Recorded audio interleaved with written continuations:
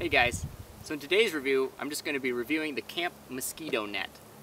As you know, we pretty much eat out about every single day. We either cook out on the stove or we cook out on the campfire.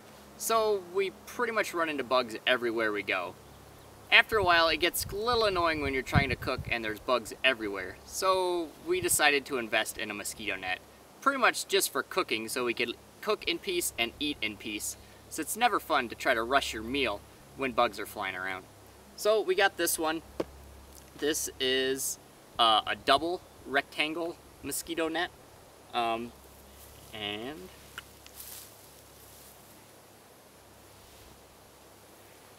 pretty basic, just a mosquito net in a rectangle shape. It's supposed to fit over 2 cots, but as I said, we pretty much just use it for eating. It works wonderful. We've used it pretty much every day since we've had it, at least in the buggy areas. The only thing that they didn't really think about was how to attach it to the trees. Well, they did think about it, but they didn't think about it very thoroughly. So this is the rope that they give you. It's very thin and very short. So you pretty much have to find 4 trees with nothing in between them in order to attach these two, which is pretty much almost very difficult unless you're in an actual campsite. So when you're out in the wilderness, very hard to find. So you either have to cut some down or just try to make do. We actually pretty much usually put them over the small trees, and we end up sitting in the net with all the small trees and everything else. And then they also, it comes with little hooks that you are supposed to screw into the tree that you can hook the rope onto, which I guess would work if you could find 4 trees that were symmetrically apart.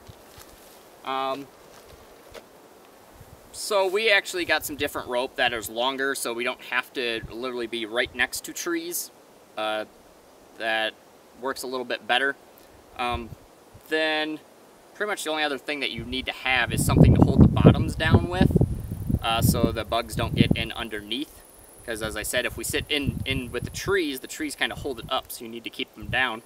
And the dogs like to come in and out, so that's pretty much, we try to watch them so they don't get their claws stuck in it, so we don't end up ripping a hole in it, because that will not work out very well. We also use this on the car, which works out fantastic, because we've been looking for a way to sleep in the vehicle and keep the bugs out when it's hot. Because last year when it was hot out and buggy, we pretty much just suffered in the car because we couldn't do too much because there were so many mosquitoes. We didn't want the windows open, and we didn't have a fan or anything to keep us cool. So this actually works out very well. We actually got some little bungee cords, and we wrap it around the car and hang it over so we can have at least one side of the car's windows completely open. And we've used it a couple times when we're out camping in the wilderness. Works out very well. It keeps the airflow keeps good, and the dogs can keep cool because they get hot really quick at night, especially in the summer humidity, and when it only gets down to like 60 at night. So they love it and we love it.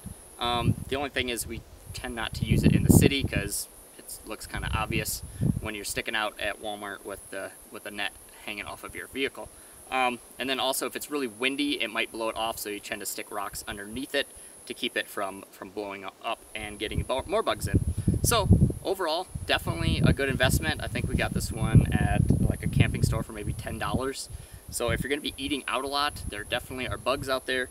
It'll keep the mosquitoes and the flies and the ticks and everything away from you, at least while you're eating. And if you want to, you can put it over your camp or your tent. If it's small enough, works out very great. Definitely a good investment.